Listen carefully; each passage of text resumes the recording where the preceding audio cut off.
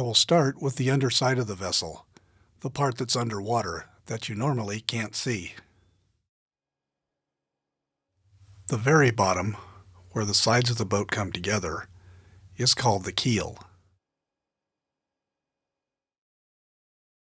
The bottom of the boat is simply called the bottom.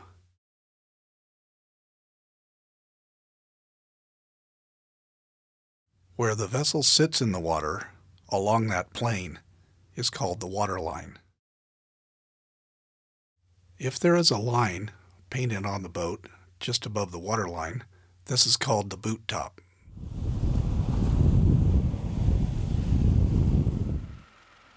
The front of the vessel, the forward end of the vessel, is called the bow. The back of the vessel, aft, is called the stern. Back aft, below the waterline, is the vessel's steering mechanism. This is called a rudder. Also back aft below the waterline is normally found the boat's propulsion. This is made up of several parts: the propeller, sometimes a strut, and the propeller shaft. The propeller can also be called a wheel or the screw.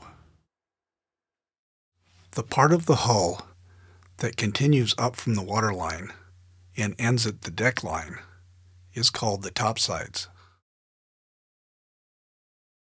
Where the topsides meet the deck, this is called the shear line. The part of the hull that continues up from the deck is called a tow rail, or if it's taller, bulwarks. The bulwarks then have a rail cap on top of them.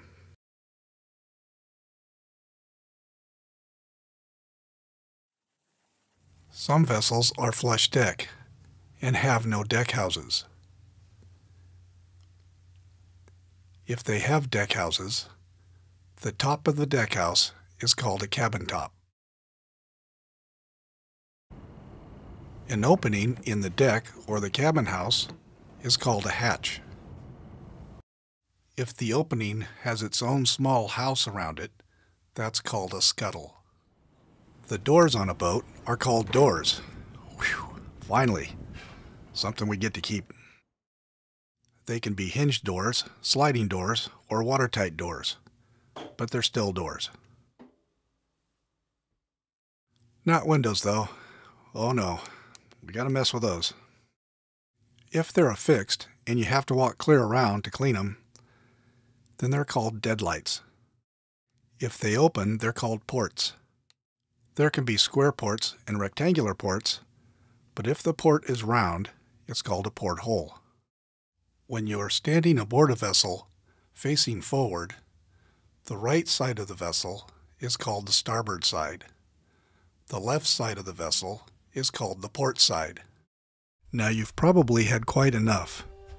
Unfortunately, there's much more where this came from, and it will be at least 3 more videos before you can call yourself a salty dog. 'Twas Pleaming in the beamsy sheets did jibe and spinnacore the beach, while Burgee were the mizzen beats and the state tack outreached.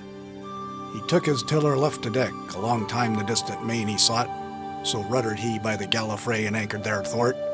About, and in and out, the plimsoll mast went log a smack.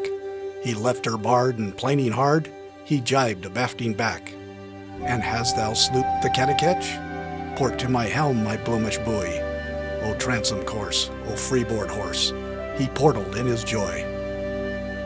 It seems that no matter what facet of life you choose to get involved with, it's developed its own lingo, nomenclature, and acronyms.